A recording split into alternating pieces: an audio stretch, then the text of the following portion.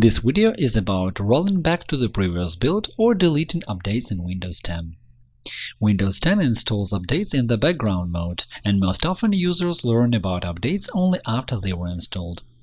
There are ways to disable automatic updates in Windows 10, but if your computer has already got some updates installed and they are causing problems, you can delete or cancel such updates.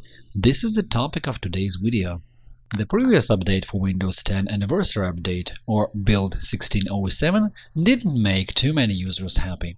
In some systems, settings were reset, apps stopped working, and sometimes computers could not boot. In today's video, expecting the issue of another Windows 10 build, Creators Update, let's talk about rolling back to another build. This method will work with any build of Windows 10. We will see how to roll back system updates from a good working copy of Windows and what to do when the system won't boot.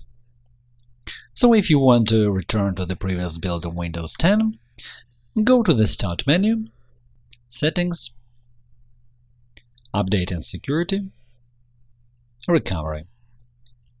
Then press Get Started next to Go back to an earlier build. Preparations underway. The further rollback process looks similar to rolling back Windows 10 or 8 to Windows 7. You can see it in one of our videos, and you can find the link in the description. After a brief preparation, the system will ask you why you want to go back. This information will be sent to Microsoft. Choose any of the suggested variants and click Next. The next window asks if you want to check updates. Click No thanks. The next window will inform you that some system settings you have changed after you upgraded to a new build of Windows 10 will not be saved if you go back to the older build. You will also see a recommendation to create a backup copy of your data in case any problems arise. Next. Here comes another window informing you that you should remember your account password. Next, at the final stage, when Microsoft thanks you for trying out a new build of Windows 10, click on Return to the previous version of Windows. The rollback process is automatic and it will take some time. After a brief preparation, your computer or laptop will restart and you will see a window telling you about restoring the previous build of Windows.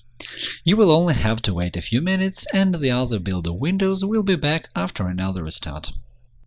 With this method, all settings of a previous build can be restored within 10 days after the update, but they will be cancelled automatically later. If you use any cleanup utilities, you may accidentally delete recovery data before you start the rollback, so it won't work. So be attentive. You can also roll the system back to the previous build from the Advanced Startup options. This method will come in handy if Windows won't boot after another update. In this case, the Advanced Startup settings menu will appear automatically if the system can't boot for 3 times in a row. You can also start it by booting from a recovery drive. Watch our video to see how to create a recovery drive and use it to boot your computer. Find the link in the description.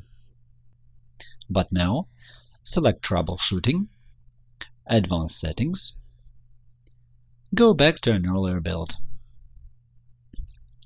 The actual rollback process starts now. Select an account to continue. Enter its password in the next window, and then click on Go back to an earlier build to confirm your decision and start the rollback.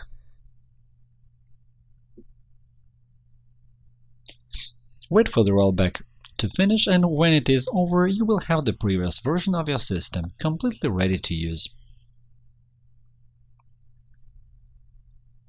If you have any questions, ask them in comments and we will answer you.